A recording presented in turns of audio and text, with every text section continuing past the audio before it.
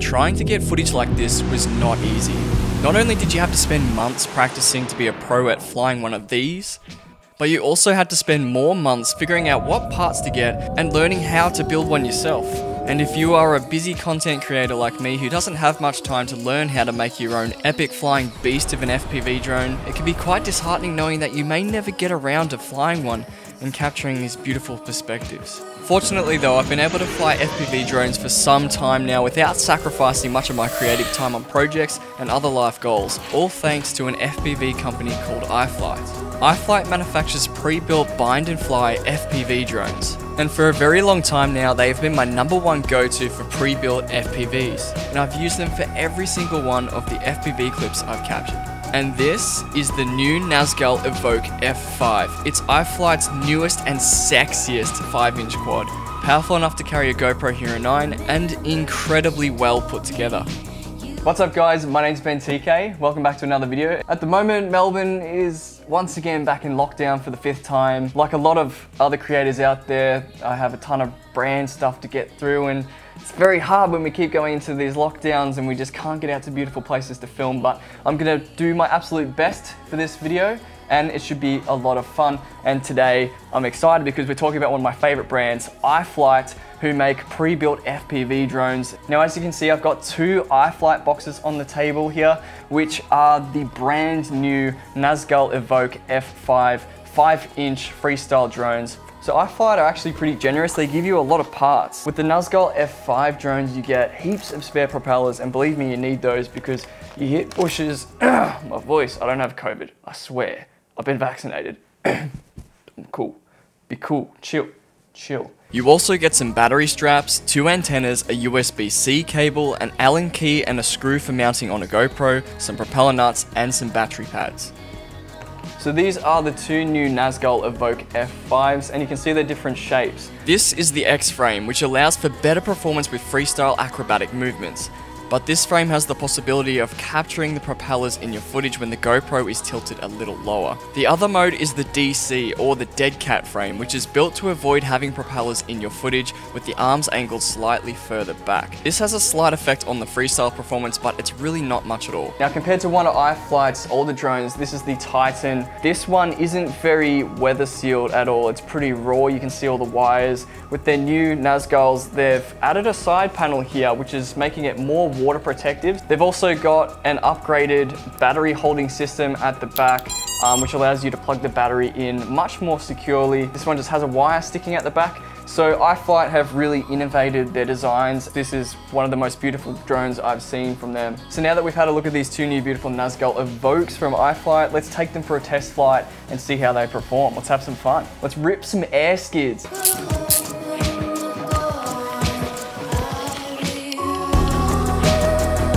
Now, before I can fly, I need to activate the DJI CADX system, which controls the digital video feed to the goggles.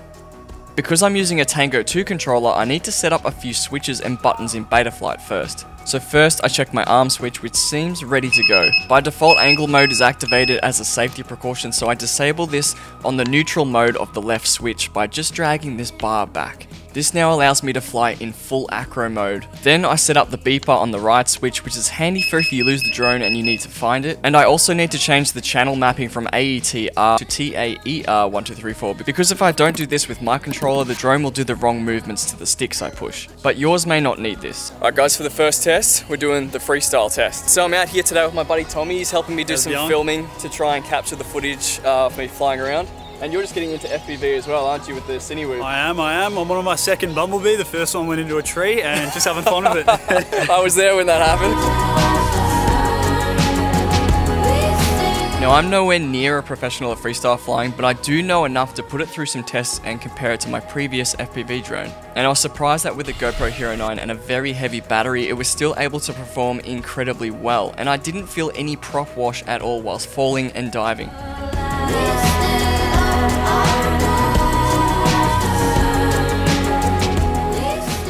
So I'm using 6S batteries, and this is the 6S version of the drone. They are 1800 mAh and they're quite big and heavy. If you're doing freestyle flying, you should use something a bit smaller with maybe 1500 mAh. These will give me a lot of flight time, but they'll also weigh the drone down. But that's all I have for the moment, so that's just what we're using.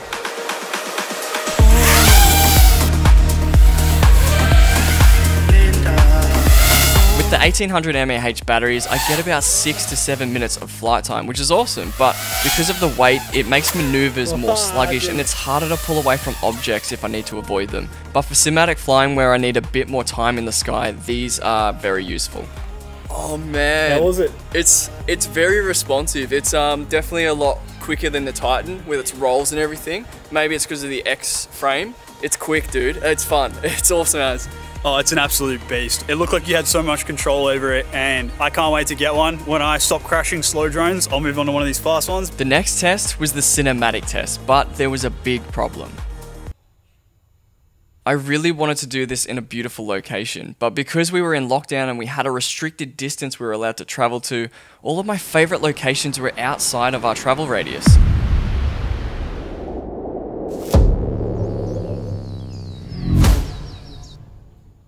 But then, I remembered a place. Quarry. Of course.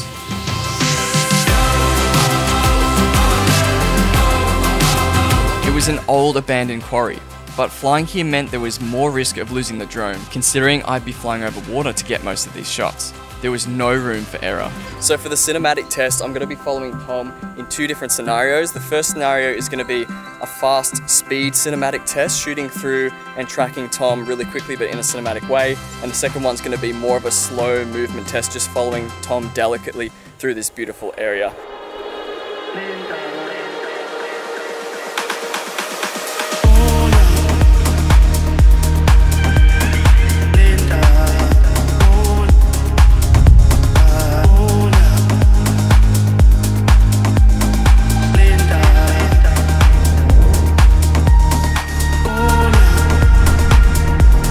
Tom has been around since I started flying FPV and has seen me do a lot of flying, so he trusted me with flying in close proximity to him.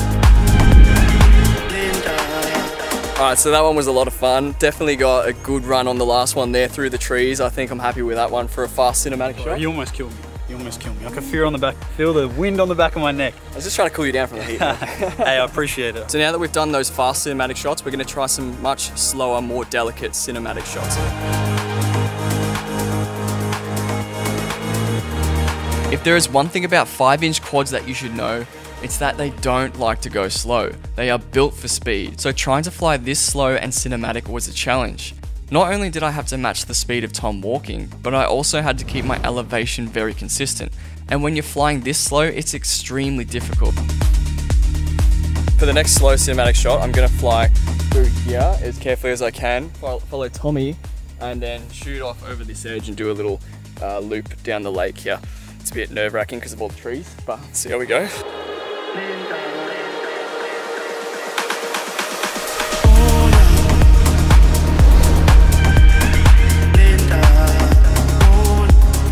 Okay, so we just finished up capturing the cinematic shots with the Nazgul today, but there is a bit of an elephant in the room because isn't there another FPV drone that's pre-built and it actually flies really well? That's the DJI FPV, and well, there's a reason why I don't own one of those, and we're going to chat about that in a second. Because DJI literally forgot who you are and sent a drone to every single creator pretty much on the planet except for you.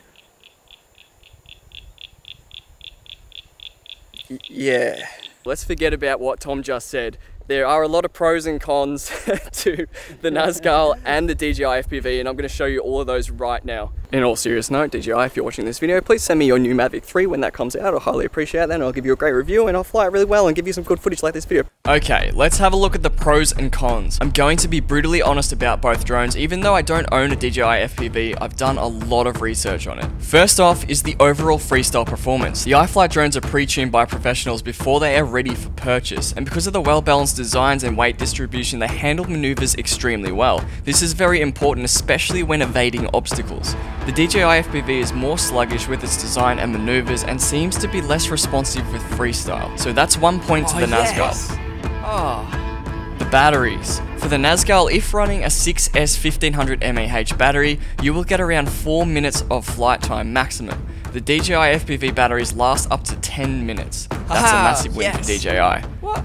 Aww. Now the camera. The DJI FPV comes with a built-in 4K camera with really nice colors. Unfortunately, you cannot shoot in cinematic frame rates like 24 frames per second. The stabilization in the camera is also a bit average. Usually when buying an iflight FPV, you would additionally buy a GoPro to use with it, and this gives you the ability to use Real Steady Go, a paid stabilization program costing around $99 US. That gives you incredible post-stabilization. Because the DJI FPV comes with a camera but also doesn't have the option for Real Steady Go stabilization, which is a huge deal. I'll give the point to both drones. Yes. Next is build quality. With the design of the DJI FPV, there is a much larger potential for damaged parts due to weaker materials and an odd-shaped frame. This means you may need to get it fixed more often, and you may need to send it into a DJI repair center for a repair fee. Because of the flat style and strong carbon frame on the iflight drones, they tend to hold up much better, especially when hitting objects underneath of the drone, and they can take a massive beating before they break. They can also quite often be easily repaired just by taking off some screws and swapping out the parts. You can also order these spare parts from iflight's website. So the point for build quality goes to the Nazgul. Next is setup time. iflight's drones by default are ready to bind to your controller and fly when you receive them. However, you do have to set up the GPS settings in Betaflight if your drone has a GPS system, and there may be a few extra switches you need to set up too, such as the beeper,